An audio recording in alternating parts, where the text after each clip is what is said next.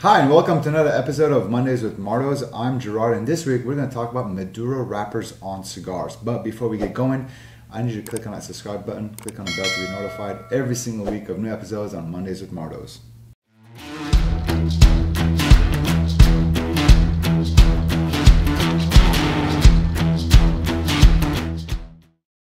All right, so what is a Maduro wrapper? Well, in Spanish, with the research that I have done, Maduro means ripe or it's been matured. And when it comes to cigars and using a Maduro wrapper, essentially what it does is it makes the tobacco a lot sweeter. That is because it's being fermented for a lot longer. So when it comes to the aging curve, the longer a tobacco ages, the sweeter it gets because the starch turns into more of a sugar, so therefore that's why you get the sweetness in a Maduro wrapper.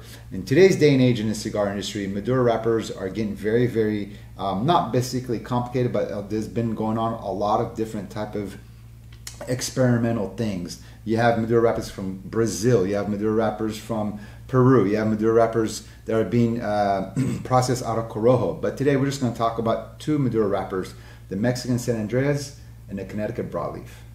Alright, so what does a Maduro wrapper do for a cigar? It definitely makes it sweeter. As I mentioned before, it turns the starch into sugars the longer you age the wrapper. The two most popular wrappers when it comes to Maduro is the San Andreas Maduro from Mexico and the Connecticut Broadleaf, like here you see on this Sinistro Last Cowboy. Reason why these are the top two choices for manufacturers or people that like to age wrappers is because the quality of these wrappers is very high. When you are aging tobacco, you're going to lose a lot, thinning out the wrapper, the beetles. So when it comes to these two, the quality is very high, so therefore it can actually endure the process. You have wrappers that come from Brazil, you have Corojo, Sumatra, you have all sorts of different type of Maduros, but these two are the most popular. All right, so the last thing I want to share with you is what to look for when you're looking at a Maduro cigar. A Maduro wrapper naturally is always going to be blotchy because it is a process that undergoes and it's a natural thing, so therefore some areas of the leaf is going to be darker than others. This Sinistro Last Cabo Maduro is a prime example of a true Maduro that has not been enhanced. There are a lot of cigars out there on the market to give you that beautiful uniform one color, a very dark Maduro has had enhancements.